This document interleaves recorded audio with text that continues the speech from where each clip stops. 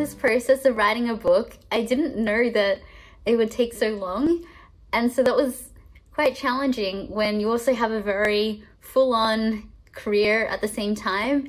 So I'm very busy running my company. And yeah, to put like writing a book on top of that was a big challenge. But I just thought that this book needed to exist in the world. I just really wanted to create a book that talked about the stories of like women in STEM and how they came to be and what made their stories special.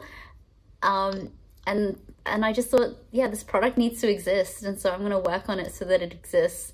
But yeah, it was definitely like a challenge juggling the two.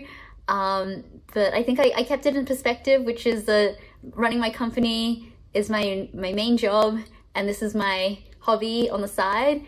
And I think that made me very happy to like have that clear separation in my head.